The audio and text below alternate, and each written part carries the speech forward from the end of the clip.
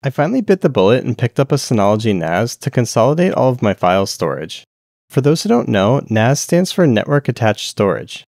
In addition to file storage, I'm planning on running a Plex media server on it that will connect to my HDHomeRun for live over-the-air TV viewing and recording. I'm going to unbox this thing and install a RAM upgrade, put the drives in, and then run through the initial setup. I'm also going to post a follow-up video for setting up a Plex server on it and connecting it to the HDHomeRun that I mentioned, which is a network-based TV tuner that I showed off in a previous video. I'll link to both videos in the description below, and I'll include links for all the components that I used, as well as any useful resources that I found, such as the Synology drive compatibility page. I went with Synology because they do a really good job with their operating system called Disk Station Manager, or DSM for short. This thing is infinitely awesome. Beyond file storage, you can run all kinds of apps, VMs, and containers. It seems like every week I find something new that I can do with it. This device has two USB 3 ports and 2 gigabit Ethernet ports. The power adapter is nice and small, and this device only consumes about 15 watts of power. It comes with two Cat5e Ethernet cables. I've standardized everything on my network with Cat6, but Cat5e is probably fine since the Synology maxes out at 1 gigabit anyway. Since this Synology only has 2 bays, the drive configuration is more limited than one with more bays. I'm just planning to do a simple mirror, typically referred to as RAID 1. I'll be using the Synology Hybrid RAID, also known as SHR, which is basically the same as RAID 1, but has a bit more flexibility in regard to future changes. The front cover plate comes off more easily than I expected. It looks like it's just held on by 4 grommets in the corners. The drive bays have a latch at the top that you can push on while pulling the tray out. On the right side, you can see where the RAM upgrade will go. I bought an additional 4 gigs of RAM to upgrade it to a total of 6 gigabytes, which is the published maximum for this particular CPU. There are threads on Reddit where people have successfully upgraded the RAM beyond 6 gigabytes, but just know if you do this, Synology won't support you if you contact them with an issue and you're running out-of-spec hardware. Just a reminder that I'll link everything in the description in case you want to buy the same stuff that I'm using, and I'll also include a link to the Synology subreddit. The RAM needs to be inserted at about a 45-degree angle and pressed down until it seats properly.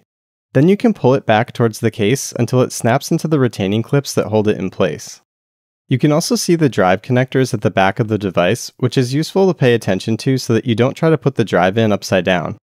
I also bought two 12TB Seagate Ironwolf drives that are both listed on Synology's website as being compatible with the DS224 Plus.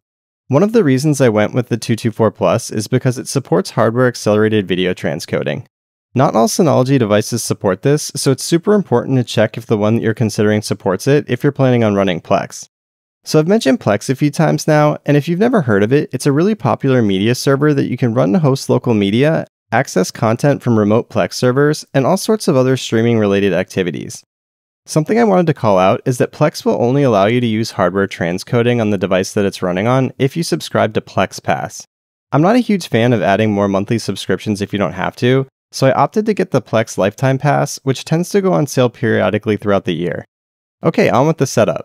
Regular desktop hard drives like I'm using here fit snugly into the tray with these sidebars that you put in place that have pins that extend into the drive's side screw holes.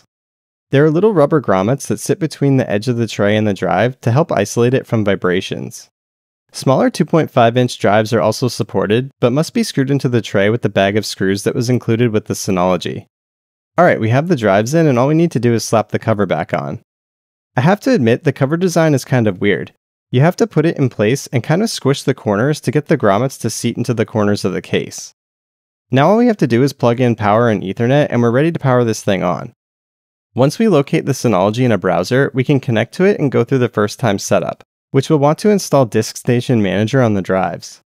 I did encounter a little bit of weirdness where the UI told me to wait for the Synology to reboot, but it never turned back on. So I just manually pressed the power button to turn it back on and it picked up right where it left off. So you have to enter a device name and create the administrator account. Pretty standard stuff. It will ask you if you want to create a Synology account, which is a cloud-based thing, but just note that you don't need to do this if you don't want to. I skipped it during initial setup, but I ended up creating one later. You need to tell Synology how you want it to manage the drives. This is where you'll see the options for SHR and RAID 1. SHR is the default option, and I already know that that's the one I want to use anyway, so that's what I'm going to go with. Then I'm going to select both drives to apply this to. And I also wanted to perform a drive check just to make sure that everything's okay. For the volume capacity, I'm just going to select the max option, which is for 12 gigs.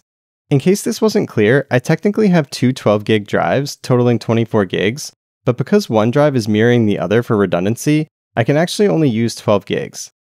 In this situation, if one of the drives fails, I won't lose my data because it's mirrored to the other drive.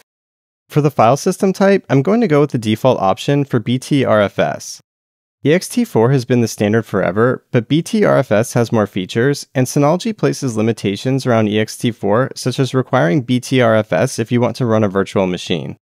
You have the option to encrypt the whole volume, but I'm not going to do this because you can encrypt specific folders later on if you want to. Okay, let's wrap this thing up. If you found this video useful, please consider giving it a like and maybe subscribing. Hope to see you in the next video where I set up Plex and connect it to my HDHomeRun. Catch you in the next one.